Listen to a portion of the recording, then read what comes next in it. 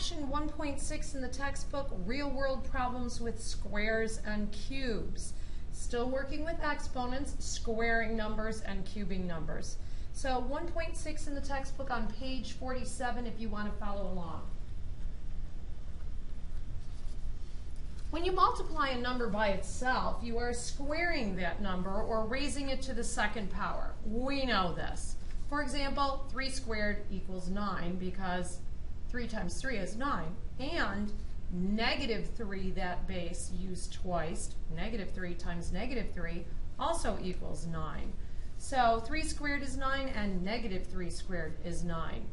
You can use the square root symbol, it's called the radical sign, to indicate the positive square root of a number and negate the square root of 9, or inverse or make negative the square root of 9, meaning to indicate the negative square root of 9, and that should equal negative 3 there. This should be negative 3. Not every number has a square root. For example, negative 9 has no square root because there are not two identical factors of negative 9 that will, when you multiply them together, will give you negative 9.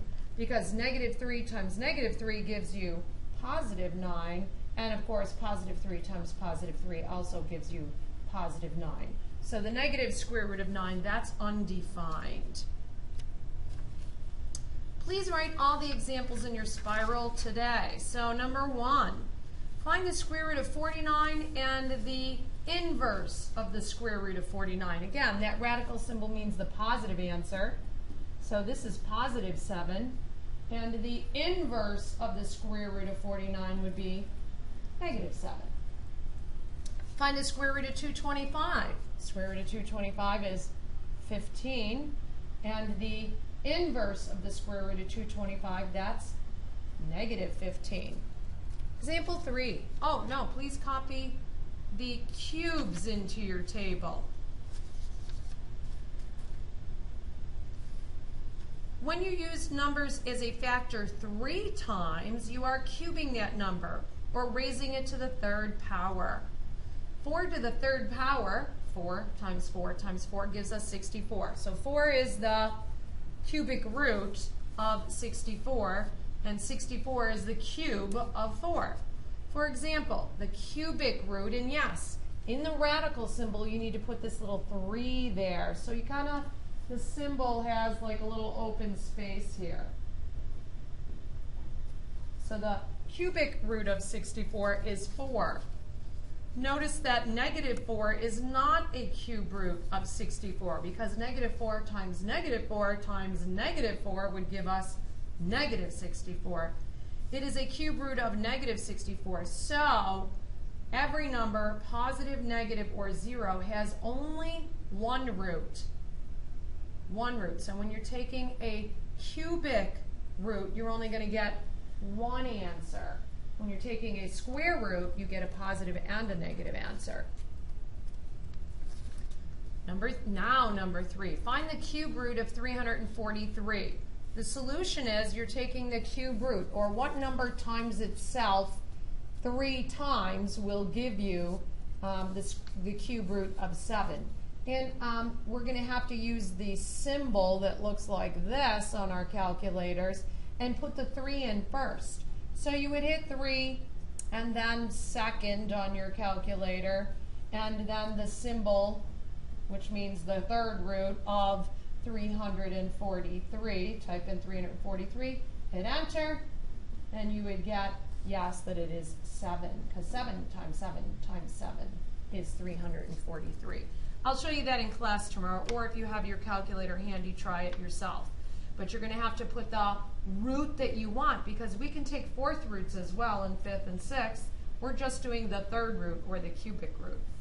So you have to put the 3 in first. What root do you want? You put in first. And you have to use the second key in order to get into the cube root symbol. So think about it. Could negative 7 be the cube root of negative 43?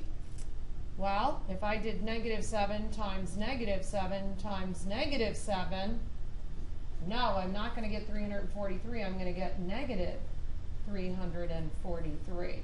So no, that answer is no, because it's negative 7 3 times, odd number of negatives, I'm going to get a negative answer. Number 4, find the cube root of 1 over 216. So yes, I can take the cube root, and don't forget your little 3's here, I can take the cube root of each part. Well, 1 times 1 times 1 is the cube root of 1, and the 6 times 6 is 36 times 6 would be 216. So the cube root of 216 is 6. So the cube root of 1 over 216 is 1/6. I'd like you to try to find the cube root of 64. Try that one on your own. Either use your calculator or try to find the number times itself 3 times. That will give you what is that base that you need to the third power that will give you 64. We'll go over that in class. The second part, or another part of the notes, is could you solve an equation that involves a square or a cube? Well, solving equations involving squares and cubes, yes, we could solve these. For instance, to solve equations like x squared equals 25 or y cubed equals 125, you would need to find the value or values of the variable that make each equation a true statement. You can do that by finding the square root or the cube root of both sides of the equation, because the opposite of squaring something is square rooting it, and the opposite of cubing something is cube rooting it. So if we have the equation x squared equals 4 41/100ths, well, if you didn't have a calculator, you could do the guess and check, as it suggests here, method, because I know 4, here's the 4 whole number part of this answer. 4's square root is 2, right? 4 equals 2 squared. So start guessing 2 and something. So for instance, 2 1/10 times 2 1/10. I could do a little guess and check, and I would get 2 and 4, and when I add that up, yep, I would get 4 41/100ths. So the square root, if I was to take the square root of x squared, those would cancel each other, and then do that same thing on the other side. I could put 4 41/100ths under the radical symbol in my calculator, and it would tell me that x equals positive or negative 2 1/10. Positive or negative 2 1/10. When I square them, I'm going to get negative 2 1/10 times negative 2 1/10 does give me 4 41/100ths, and positive 2 1/10 times positive 2 1/10 would also give me 4 41/100ths. So I have 2 answers here, because squaring both a positive and a negative value will give me a positive number under that radical symbol there. So the answer is, and yes, you could write it like this, x equals 2 1/10, or x equals negative 2 1/10, but the shortcut is to say x could equal positive on top, negative underneath, positive or negative 2 1/10. What about this? Could you solve for x? What's the cube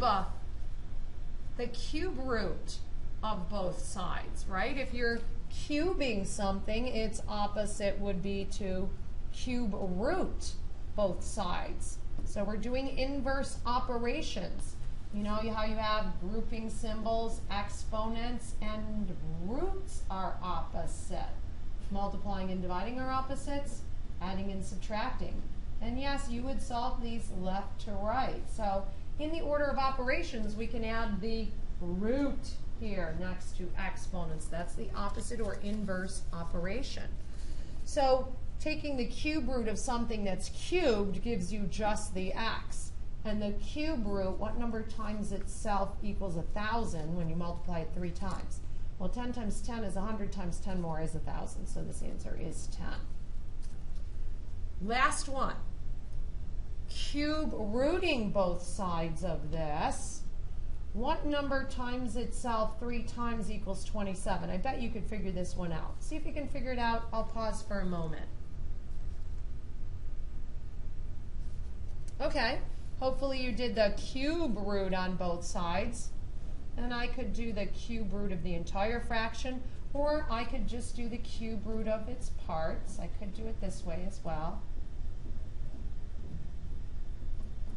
And that would be 1, and I know that 3 times 3 times 3 is 27. Or I could just put one symbol, and yes, I'm going to get 1/3. So, canceling, I would get x equals 1/3 there. Hopefully you got that answer.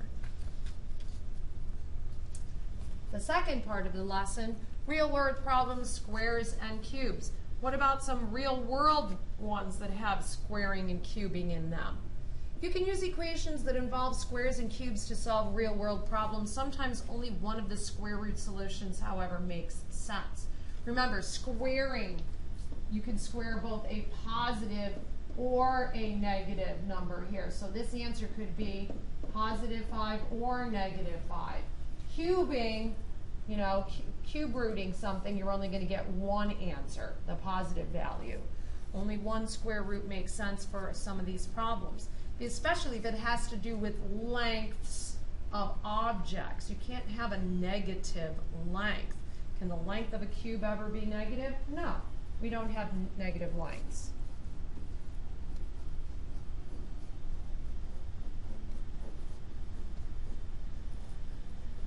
We don't say something's negative 16 inches long.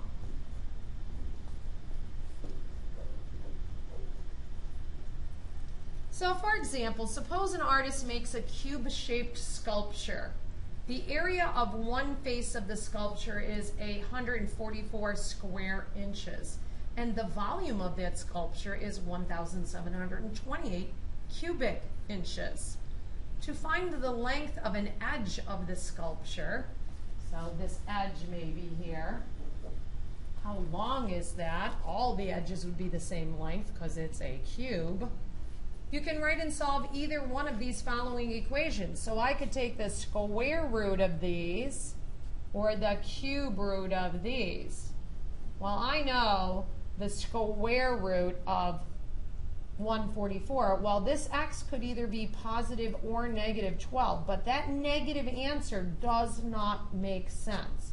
The length of this edge cannot be negative 12 inches. So that doesn't make sense here. What could the length of the edge, be? The length could be 12 inches, not negative 12. So we would have to disregard that negative answer. And yes, because if I took the cube root here, I would still get x equals 12. Because 12 times 12 times 12 would be 1,728. So the length is 12 inches. That negative we would have to disregard. Let's try another real-world problem. Teresa wants to put a piece of carpet on the floor of her living room. The floor is a square with an area of 182 and 2,500 square feet. How long should the piece of carpet be on each side? Okay, it's a word problem, so they wrote a let statement here. Let the length of each side of the carpet be x. So let the length be x. Okay, well I know that the area of a square is side squared equals that area. Well, they're calling x the side. So my x squared would equal 100 the area. I'm going to plug in what I know from my word problem. So I know my side length is x and my total area is 182 and 2,500ths. If I take the square root of both sides, the inverse operation, I'm going to get that x could be positive or negative 13 and 5/10. Well, I'm going to disregard that negative 13 and 5/10. Why does that negative square root not make sense? Because you can't have a negative side of a floor or a carpet, right? So the length, I'm going to sable this, sentence answer box label, the length of each side is 13 and a half feet. Whoops, there's where my box ends. So the length of each side is 13.5 feet. We're going to disregard that negative. Can't have negative sides. Lengths are always positive. Try one on your own. Yeah, let's try this example on your own. Write a let statement. Follow exactly what I did in the last one. Take the square root of both sides and sable. And we'll go over that first thing in class tomorrow.